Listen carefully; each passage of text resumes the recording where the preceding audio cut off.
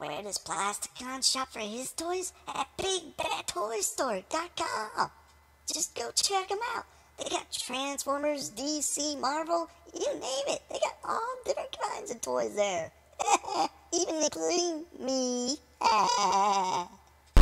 Micromaster City is under attack again by Megatron and his minions. Who saves the day? The Protectobots. These little guys will help anybody out who needs rescuing. These 5 little rescue vehicles will form into Defensor.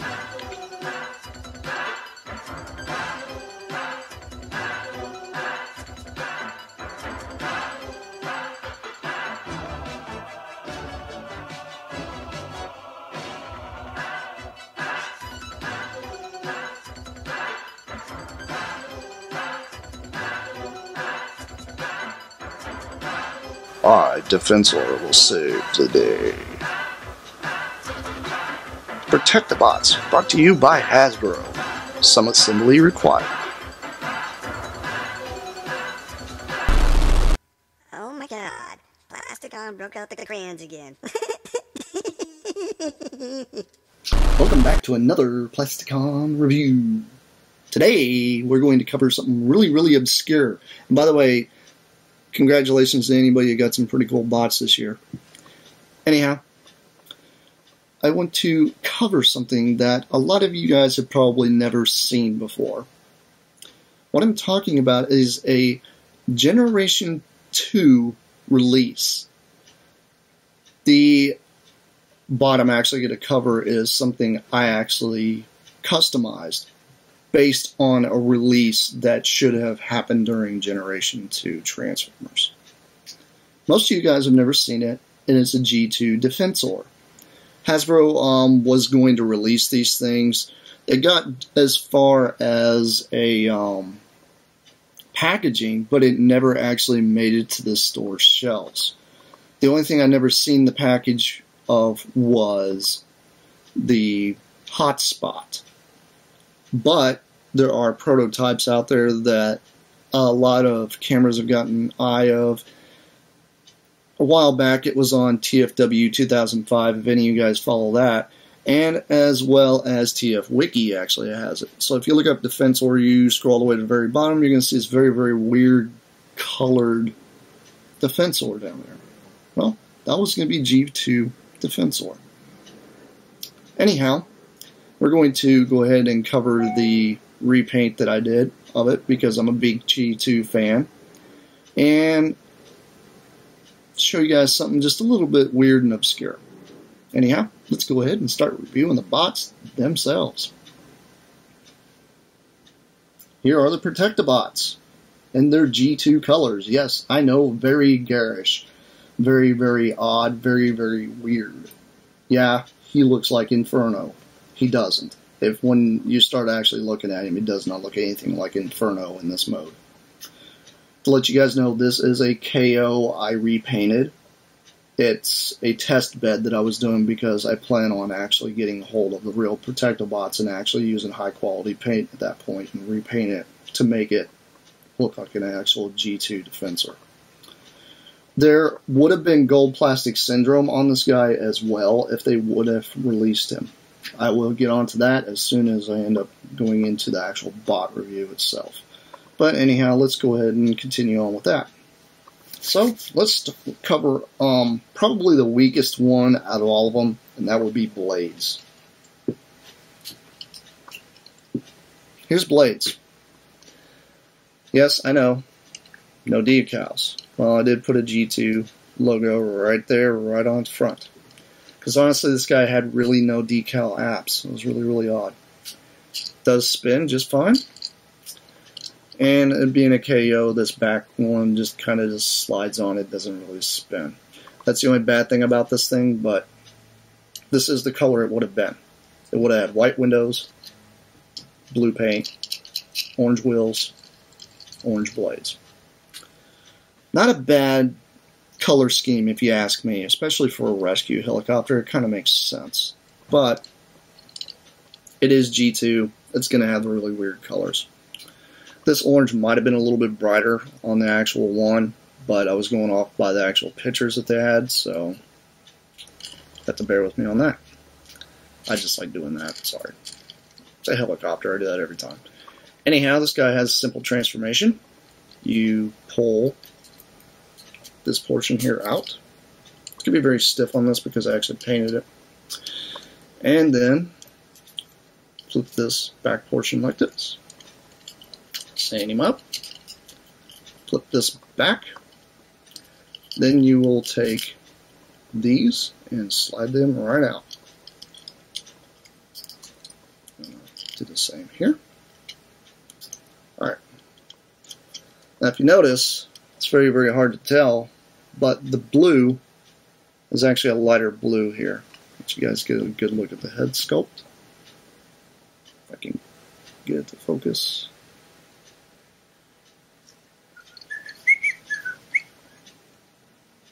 Yeah. Same head sculpt. Wouldn't have been any different. Like I said, the chest portion here would have been like a lighter blue. But that's the reason why he's kind of like the weakest link, because they actually had a dark blue with a light blue with some orange. That was it. That was the only major change on this guy. I seen these guys actually in the packaging and everything, and this is exactly what they would have looked like if they would have released these during Generation 2. But anyhow, let's continue on with the next one. And there's Blades in G2 format. Get him to stand up if he wants to stand up. There we go. Let's go ahead and cover Streetwise. Here's Streetwise. This is one of my favorite out of the group, because he would have just been a straight up black police car. Sorry, that was Blades hitting the ground, because he's very silly at times. But anyhow, he would have had the same thing, except for G2 logo. I can get the focus on it. G2 logo and G2 logo. Light bar was 2 different colors on it. The original was only 1 color. They had 2 different colors on the actual light bar. It would have been black like this, with a little bit of silver on the front.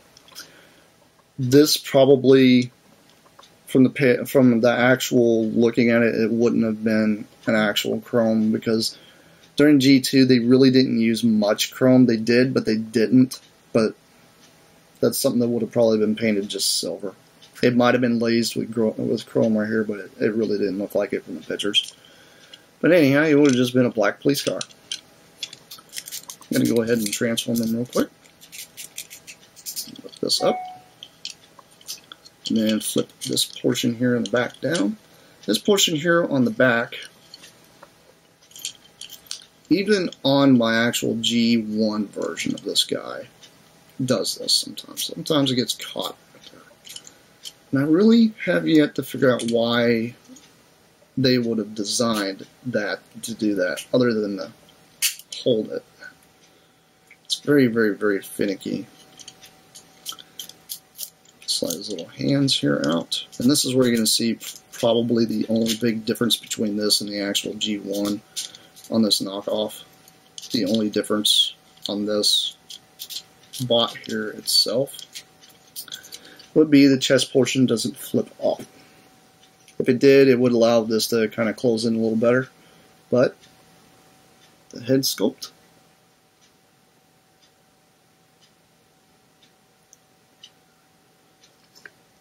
once you get a good look at this, I can get it to focus on it. It doesn't want to focus on it at all.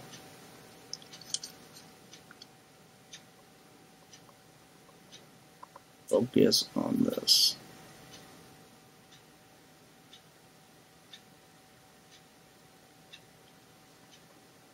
Doesn't want to. Okay.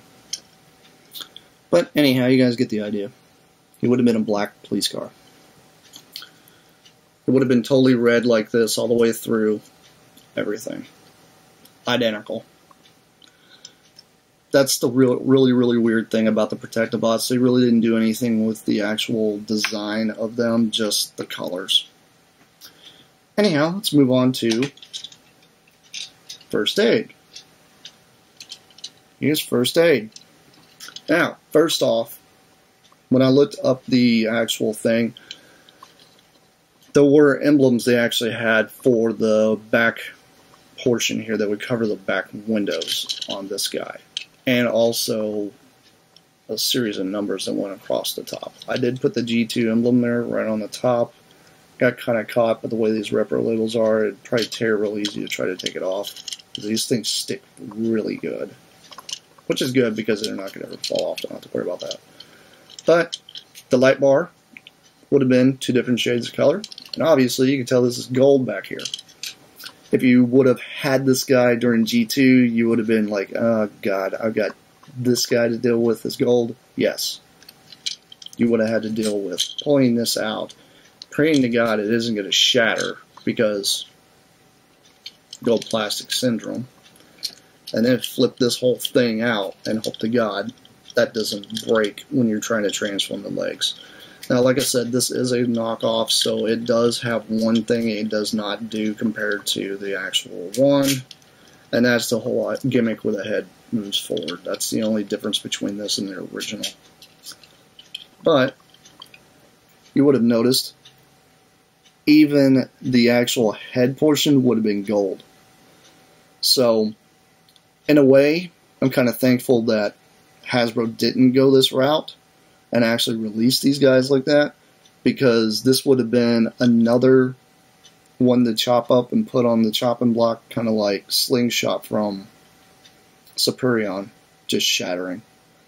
It's sad that the gold plastic just didn't hold up back then, but it would be pretty awesome to see Hasbro go back and just decide to do a commemorative reissue of this guy, or actual issue of this guy, in G2 colors in an actual gift set. Would have been really cool. But, as you guys know, so you guys see the head sculpt. It's not bad. I know it's not the best in the world. I apologize if my paint job kind of offends people, but you know what? I spent about 3 days painting this guy with what I had, because I didn't want to have to go out and buy a bunch of paint in order to actually do this thing the way I wanted to. But after doing this right here, I learned a lot about the actual disassembly of these guys. So when I get around to actually doing the real G2 or the actual G1, then it'll end up happening. But that's going to be sometime in the future. Anyhow, there you go. There's First Aid in his G2 colors. Now let's move on to another guy. Groove. There's Groove in this garish orange bike. If anybody's a Harley fan, they're probably gushing right now because this guy's orange. Yes, this is the color he would have been. This was awesome. As you notice, it's very light blue that went around, which is another reason why I like him. Now, I'm going to go into the simple fact that this guy was not the weakest link. Honestly, it wouldn't have been, because this guy had 0 gold plastic problems. Would have had 0. That's what was great about him. Anyhow, head sculpt would have been the same. I'm going to flip this up. Flip up his head. And then I'm going to take his little seat, move it down, and move it here. Now, if I had the actual real one, this actually splits in half. Would have been the same transformation. And then I'm going to move these little arms up. And there you go. There is Groove in his robot mode. Obviously, you can tell he would have had a very silver chest versus a gold chest. He would have had several differences compared to the actual G1 Defensor. But it would have been very awesome to have. That's, like I said, the only pictures I've seen of this entire set was a prototype. And the prototypes were sealed inside boxes. And it looked like the guy that actually had the prototype took pictures, stuck them on the internet, and probably has them in a vault somewhere, because those things would be pretty much priceless. And yeah, I'm talking about a toy being priceless. When it comes to prototypes, especially things they designed and never released, it would have been one of those things that actually lasted. It was a lot, guys. Anyhow, let's move on to Hotspot. Here's Hotspot in his G2 glory. Yes, red truck. Orange, orange, orange, orange. Lots of orange. A lot of these colors would have gotten replaced with orange. Even the front would have had orange. Really weird, huh? I thought it was actually an awesome idea. Personally, this thing is just... I think this is actually better than the real Hotspot because I actually like the colors. I love the colors they actually did on this entire Defensor. It really looks good together. He would have had like the same articulated ladder. This KO actually has an articulate ladder, just like it. Let's move that up. Like so. Very, very, very, very long ladder.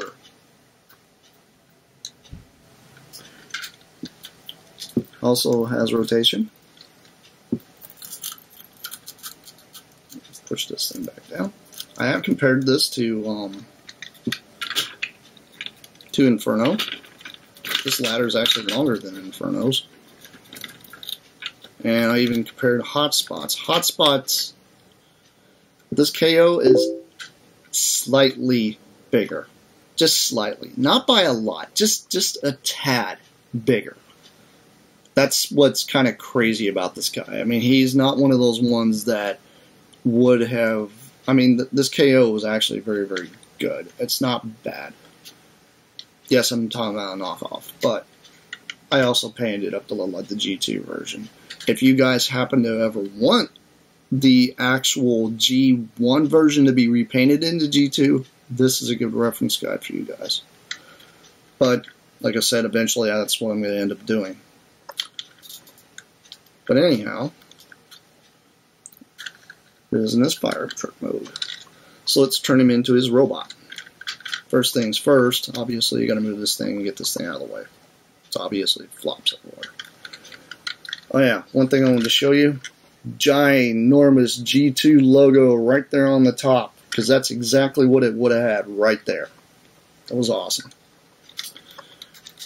Split this thing in half. Move these to the side.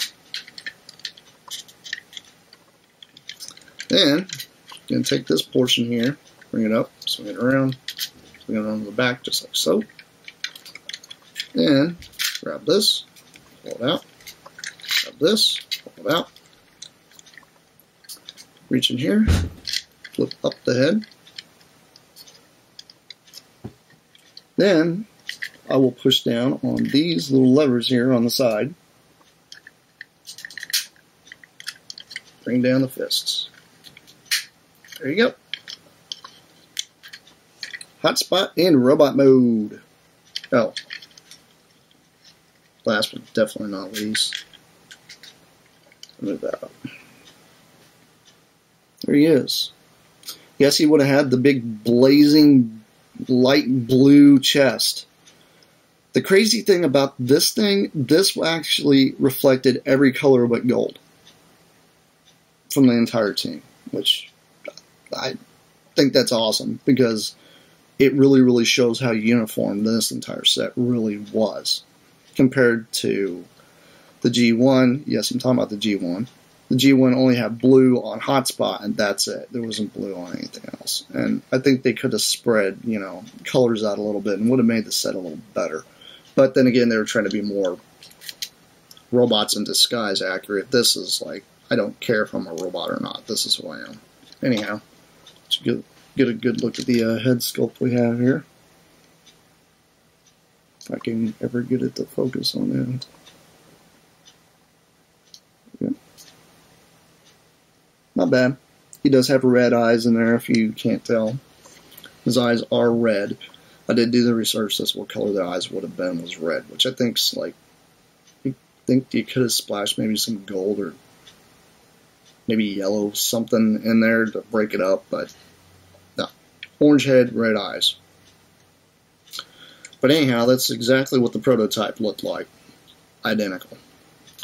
Now, to transform him into Defensor, let's do that real quick.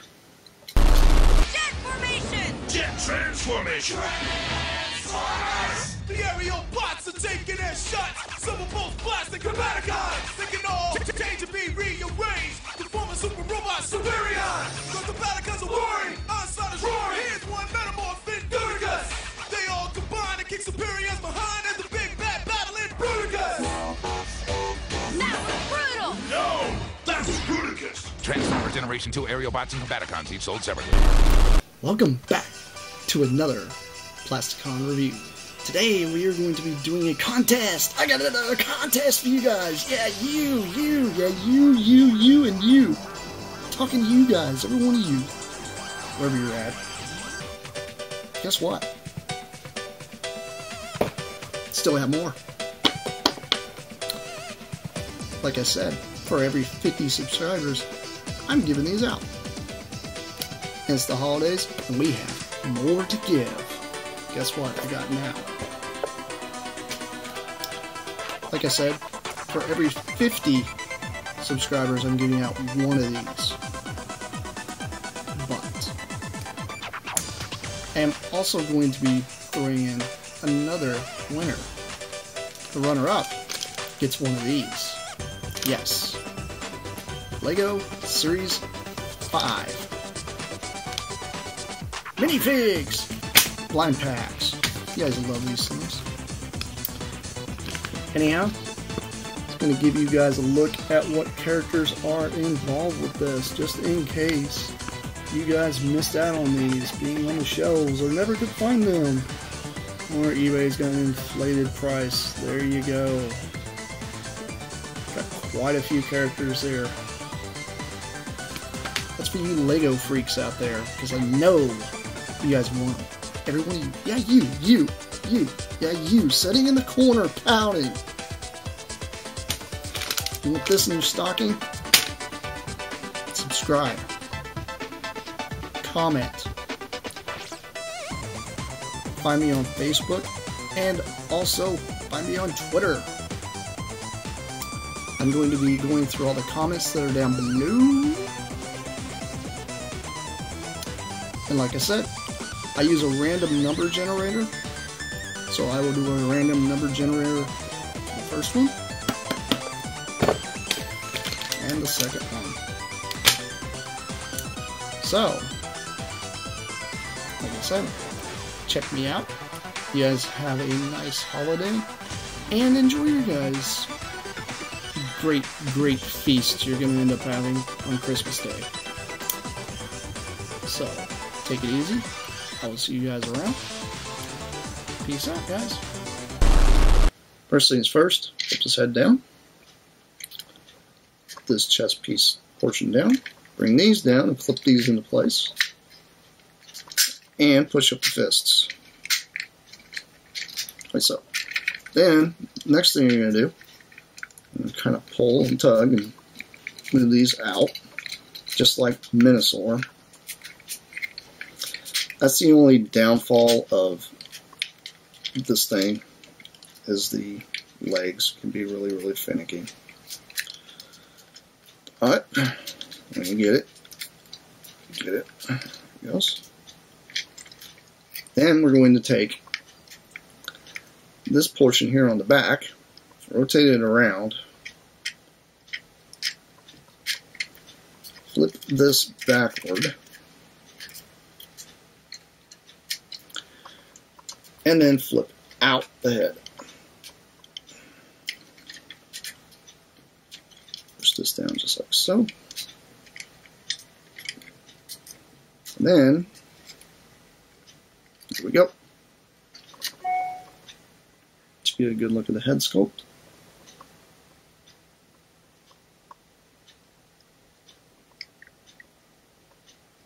Does not want to focus at all today.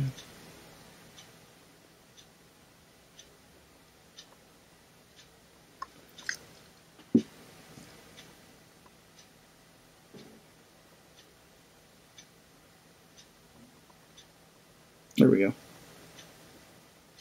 It's exactly what it would look like. Orange head, blue eyes. So I like the blue eyes. I think that was a good touch that actually breaks it up. Then, take the waist piece. And yes, the waist piece would have been blue. All the add-on parts would have been casted in blue instead of black.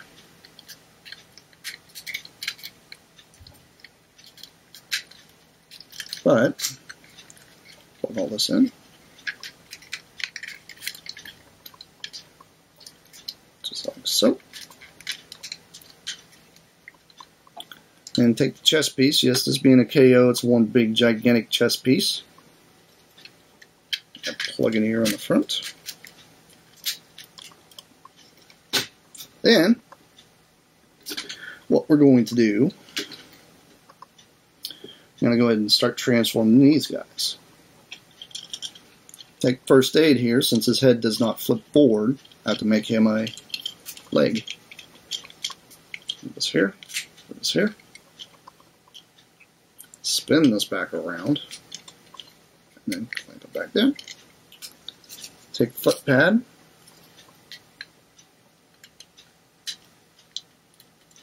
Push it in, just like so. One leg.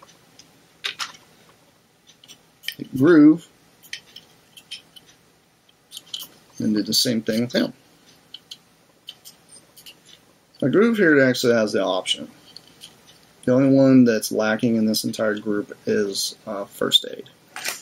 That's the only bad thing about the KOs, but what do you expect? If this is a real one, I would have probably done the same configuration, because this actually looks really good when it's all put together. Anyhow, 2 holes in the bottom. This is just in case any of you guys have never transformed a Defensor before. Slide that in, just like so. And take this one here, do the same thing. So. We got our legs. It's getting pretty good sized. Now, what we'll do, since you guys like to fall back, and even my G1 was always back heavy. It's like everything was like in a weird shape there. I don't know why. I was thinking they always could have, like, I don't know, configured something a little different. But it'll balance out when we put the arms on. Take him real quick. Get blades. We'll leave this out and extended just like this. Fold his head forward. Take these 2 arm bits and put them back in.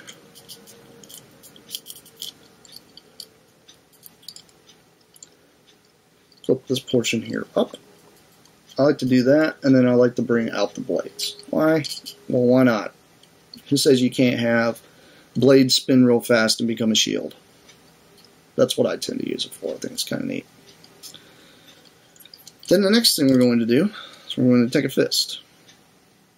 Plug it in this hole right here on the back.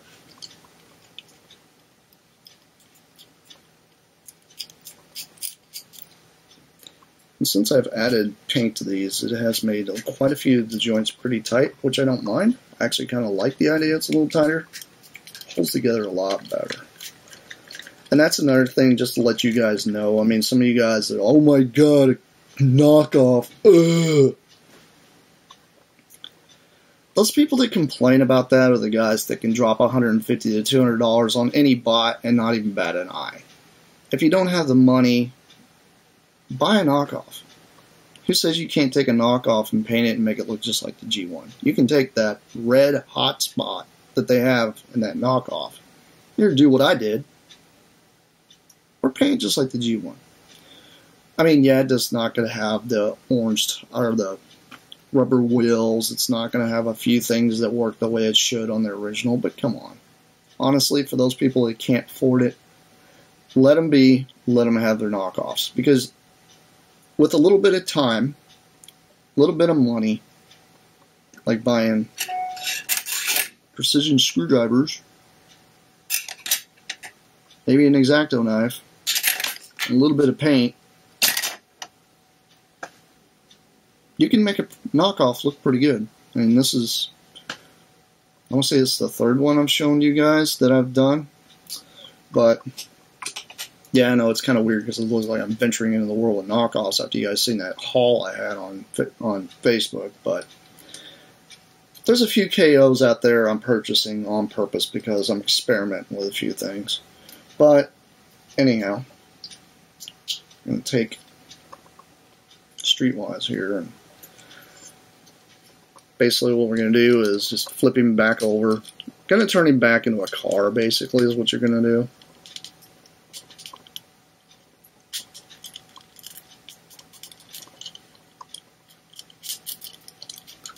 And just a heads up for anybody that wants to do this kind of a thing, buy a Defensor repro labeled kit, and then buy some G2 labels, and then do what I did. I just basically put the G1 stickers onto the entire bot itself, and then turn it back around and threw the G2 logo on it. There's nothing wrong with that. It works. It works just fine. Actually, to me, I like the G2 logo a little better anyway, but that's just me. I know, blasphemy. Anyhow,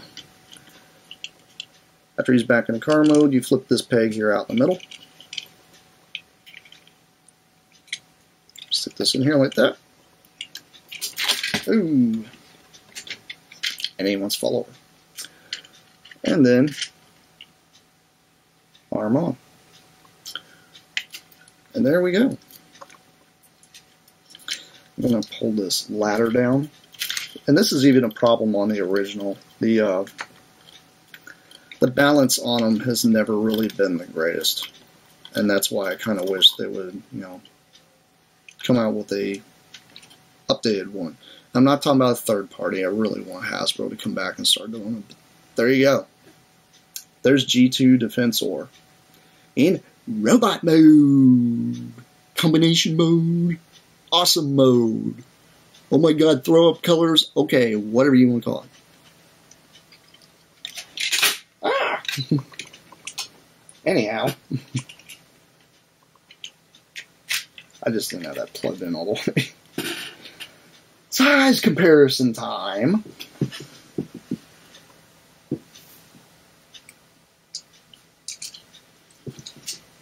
Peekaboo is prime. Pretty much in scale. Now if you want to see him next to a G1 character, well, let's see. Let's put him next to his original version.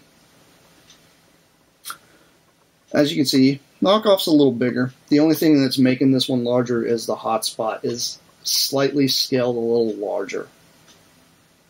But honestly, not a big difference, honestly, at all. The only big difference is the color scheme. Most of you guys have seen the pictures I took and put on Facebook. Some of you guys see the ones where I was painting. Somebody mentioned something about, oh, you're using testers. Yeah, it's the only thing I got on me besides Games Workshop, and Games Workshop tends to peel if you get it wet, because it is water-based. Plus it scratches easier, I think, than testers does, but I've been using testers for years, so that's the best I can do at the moment until I decide to dump some money on some more paints. But anyhow, hope you guys liked this review and hope you guys enjoyed what I showed you. A little bit of piece of history that most of you guys have probably never heard of or even seen or even thought about. Anyhow, this has been Plasticon. This has been yet another crazy review. And this is me signing off. Peace out, guys.